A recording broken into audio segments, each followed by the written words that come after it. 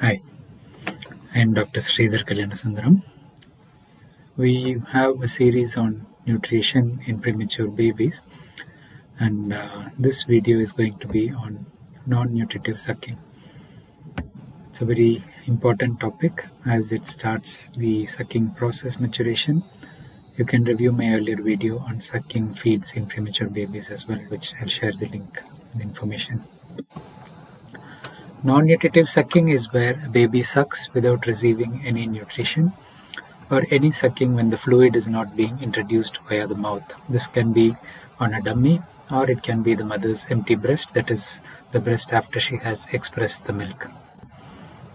So how do we offer the non-nutritive sucking? And the babies have been shown to suck in the womb as early as 11 weeks gestation, and sucking even in the extreme premature babies has been shown to calm them down. We can use a mother's breast after emptying by expression, and this non-nutritive sucking can start quite early. The preemie pacifiers can be used for babies below 1.75, so you get small pacifiers which fit the small mouths of these babies. You may need to source it because it's not widely available.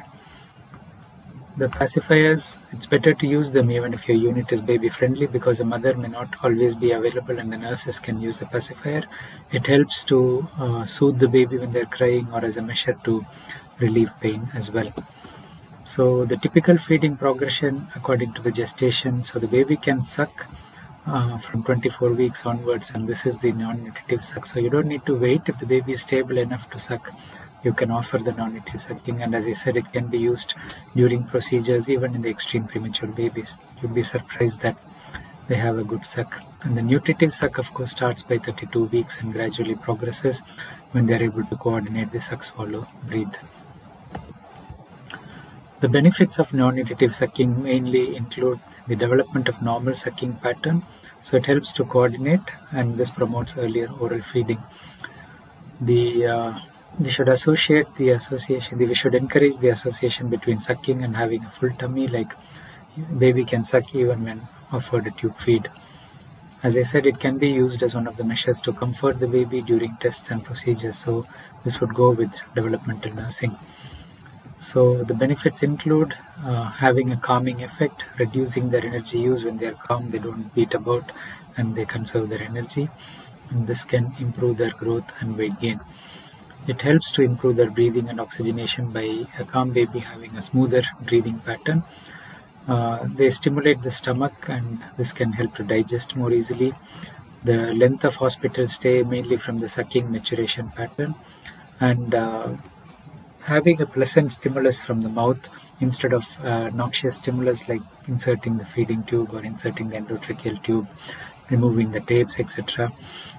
This pleasant stimulus may help to avoid the oral aversion, which often develops in the premature babies. Here the baby dislikes having things close to their mouth. So using the pacifier as a pleasurable sensation helps to avoid this.